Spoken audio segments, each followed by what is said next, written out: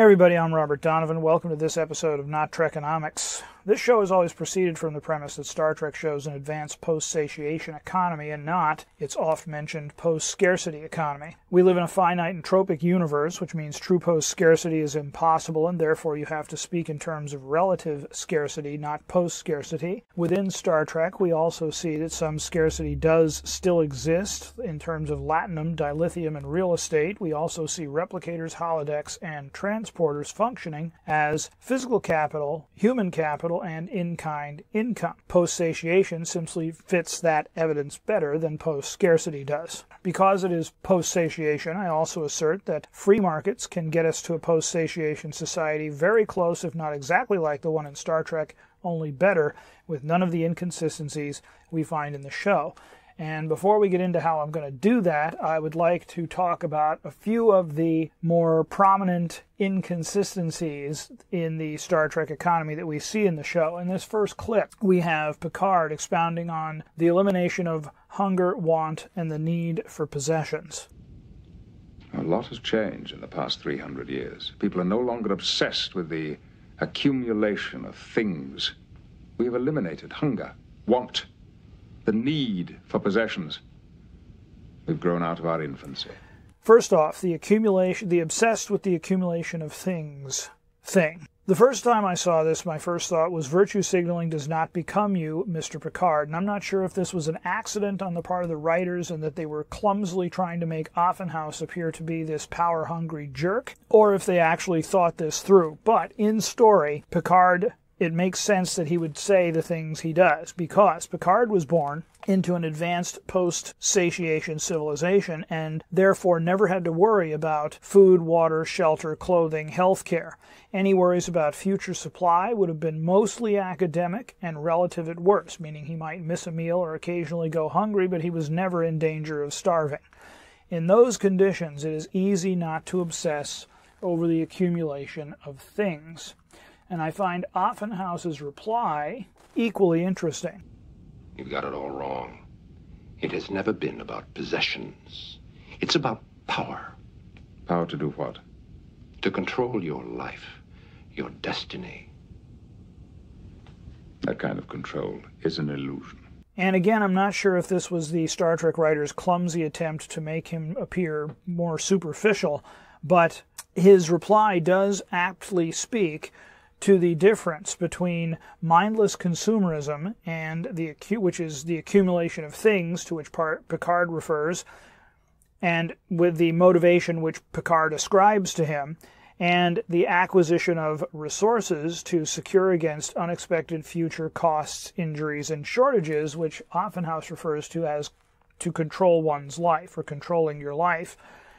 Nobody can control everything, of course, but to exert control over the things you can control takes resources. Picard has always had resources or access to them to do that, and never has he known the uncertainty of having to compete to acquire those resources through exchange of economic value and trade.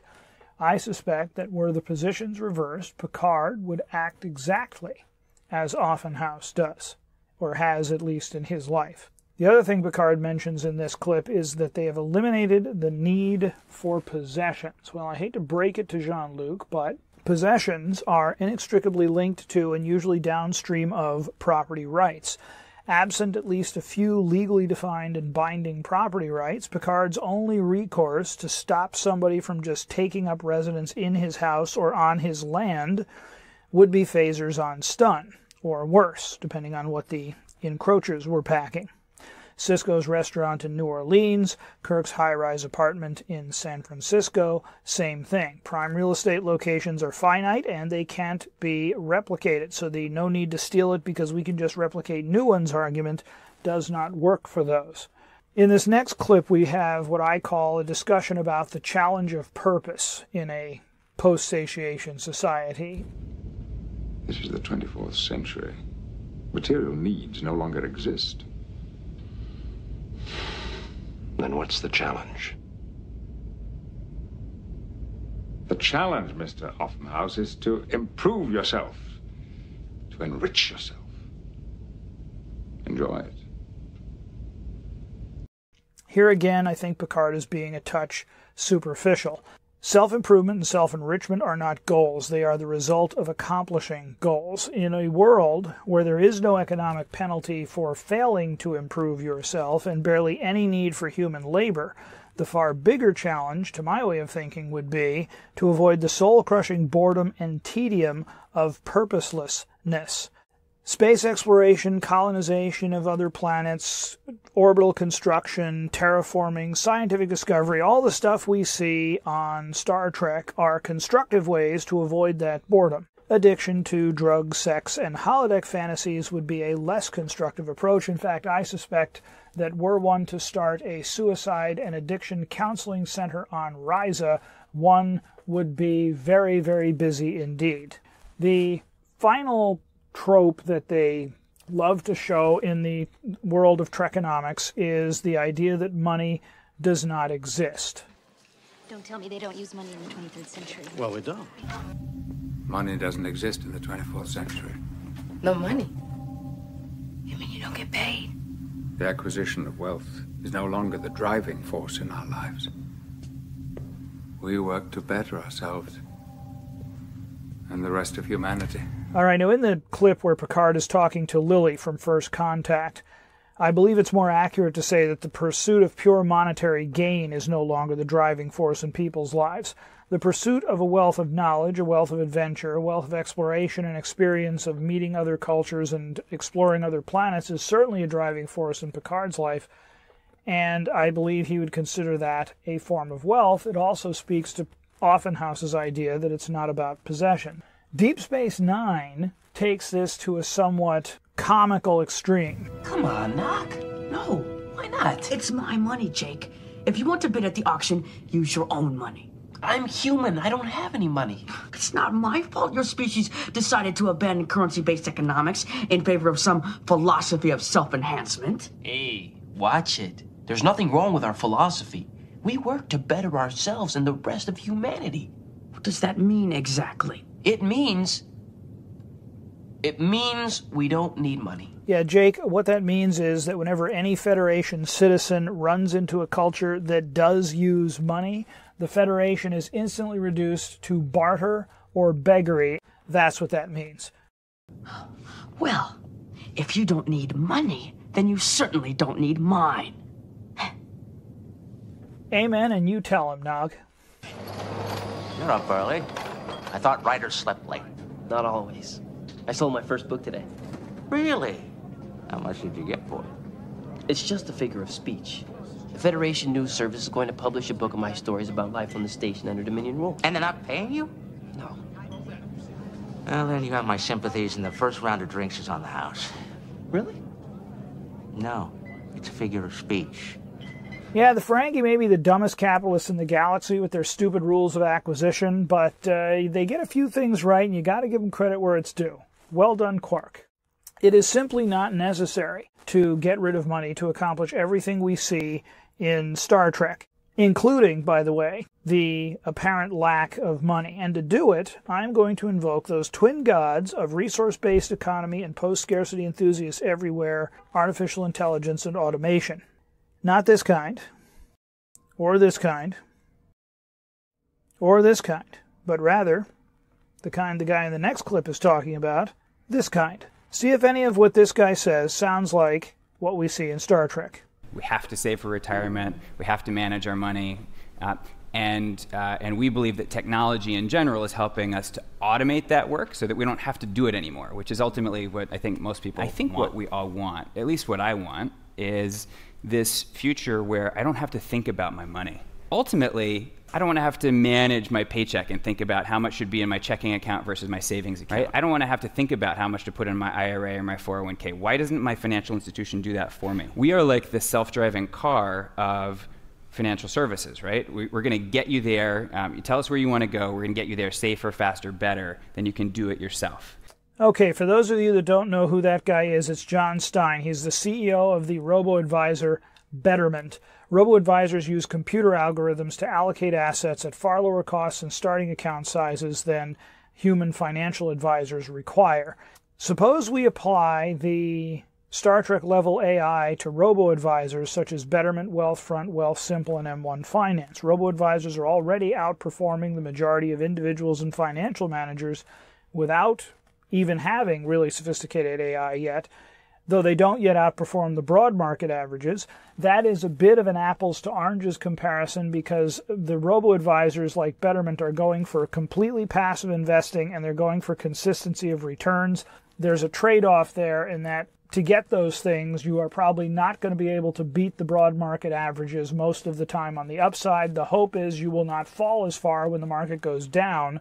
Consistency of returns is probably more valuable to long-term retirees than higher returns, although reasonable men may differ on that point. But robo-advisors are at least doing pretty well on the upside, which is, if they weren't doing that, there'd be nothing to interest anybody. The other thing about the robo-advisors is that they have the money and the incentive to develop highly capable financial AI algorithms to help you reach your post-satiation goals as fast as possible within your risk tolerances. The biggest plus to this type of system is that it preserves the information carried by prices. Now, this only works if humans and not the AIs are making the buying and selling decisions, so let's get that up front right off the bat. But up and down price movement signals instantly and dynamically whether people want more or less of something now or later. AIs can aggregate that information and signal suppliers and producers, human or machine, what to produce more or less of. That backpropagates along the entire production stream and drives the efficient allocation of resources. Absent price info, central planning economies that attempt to do this have had a nasty tendency historically to result in mass starvation. Now, AIs also have another advantage here doing this, is that their exchange of buying and selling data provides a highly accurate measure of the value of goods relative to the money supply, which would enable them to create a highly stable fiat or cryptocurrency. So, how long would it take to possibly get to something like we see in Star Trek if we did this? It depends a little bit on the returns the AIs are able to get, but let's be a little bit pessimistic here. From 2020 to 2050, you're talking about the early attraction would be convenience. This is happening already. As the AI improves in these things, their next attraction would be consistency of average annual return, I would guess. They'll go mainstream when the returns start beating or matching the broad market averages. Once that happens, it would not be a big stretch for people to be comfortable with them handling their paychecks, bills, savings, and investments. Point-of-sale purchases would start being managed by these things automatically. It would be a case where you'd never see a paycheck, but you would always have money because the AI was basically just handling it for you. At this point, I would expect to see about 80% robo-participation. 40% of those people would be post-subsistence. 18% of those would be post-satiation. There would still be a few older Social Security recipients still alive, receiving Social Security and probably not using one of these. You would also have always some segment of the population might prefer to manage its own investments. I think that segment would start to get very, very small as they were unable to match the performance of the AIs, but that may take some time. You will have the occasional crash or prolonged market decline, slowing things down. AIs would be able to implement a smooth consumption algorithm fairly efficiently, which would tend to smooth that out, but that you won't see the effect of that until the majority of people are letting the AIs manage all their finances. 2050 to 2080 would be about when you'd start seeing that expansion. The financial AI, the robo-AI use would expand, more people would hit post-subsistence, more purchases would start becoming transactions between AIs with no apparent exchange taking place between humans, because basically you just walk into a restaurant, say, I'd like burger, fries, and a Coke. They say, no problem, we'll have the drone or the human bring it to you, or you can pick it up over there. And you wouldn't exchange, there's no money, you wouldn't even take your ATM card out. Your AI would just be, you would either have it on like your phone or your little nano something in your jaw that recorded this, that talked to the AI. It would just happen. There'd be no cashier, there might be a kiosk, but the idea is that there's no exchange taking place in the physical world. It's all happening digitally. This is the point where money starts to become invisible. You just go get things at the store, order things online, get charged for the energy and materials used to 3D print or replicate items, which is how public replicators can appear to be public goods. Startup ventures would look like voluntary collaborations. This is the way you could pay for things like, building the Starfleet Academy or building starships and spaceports. The AIs would basically just be handling all the finances of that silently so that people would be free to concentrate on doing the best job. Systemic poverty starts to disappear when you get over 50% post-subsistence. And as post-subsistence approaches 100%, the AIs would start creating their own cryptocurrency, inflation would disappear, and living standards would start to rise very rapidly at that point. 2080 to 2010 would be sort of SpaceX for the masses era. Post-satiation would expand probably to 95-98%. RoboAIs would handle 100% of everybody's finances and probably have been for a while. Most people are aware of money only abstractly. It's sort of like when you get into an elevator and go to the 40th floor. You walk into the little room, the doors close, you find the lighted button that says 40, you press it. A few minutes later, the doors open back up and you're on floor number 40. You don't at any point really give much thought, if any thought, to all of the systems involved in getting you to floor number 40 or preventing you from plummeting into the basement. This is kind of how people would view the use of money. They go into the store, they know there's a transaction going on, but they're completely detached from it. The poor in 2110 would probably very much be likely to live like multimillionaires today. The average person can afford at this point to invest in projects like orbital habitats, space infrastructure. Basically, everybody has enough money where they can go kind of collaborate with guys like Elon Musk and Jeff Bezos. They've got the cash to throw at this. And they've got all their other stuff taken care of. They've got enough extra cash where they could start really participating in stuff like this. 2110 to 2140, space entrepreneurialism goes mainstream. AIs are tracking transactions by nanosensors in real time as products change hands and services are performed.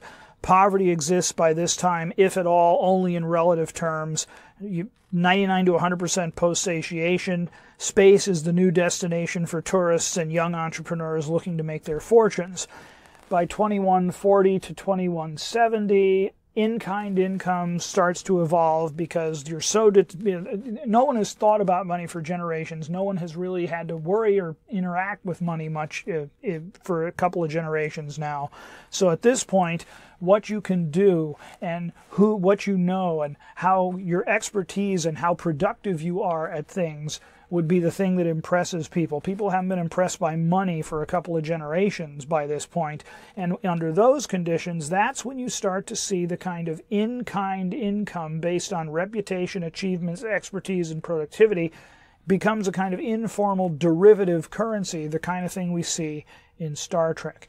And so by 2200 and onward, the direct use of money, I think, would be exceedingly rare, still possible, usually involving places or planets that had either older AI that hadn't updated yet, or the rare physical auction, or maybe someplace that was newly, in the Star Trek context, someplace newly admitted to the Federation who had not been fully integrated into the system yet, such as Beverly Crusher charging a bolt of cloth on Farpoint Station, or the auction that was in the clip earlier where Jake wanted to bid on a baseball card on Deep Space Nine. So anyway, that's how I think we could get to something that looks very much like Star Trek, starting with a capitalist society and staying with a free market, monetary-based economy. And I would like to hear your thoughts on this. Welcome to my new subscribers. I've picked up a couple of more. That is awesome. I love you guys. I'm so glad and really amazed that anybody wants to listen to this crazy channel. So thank you all for subscribing. And thanks to my current previous and current subscribers for sticking with me. More stuff like this to come. If you want to see it, please also comment, like, and subscribe. It really helps the channel when you do that. And until next time, may the balance of your day be awesome.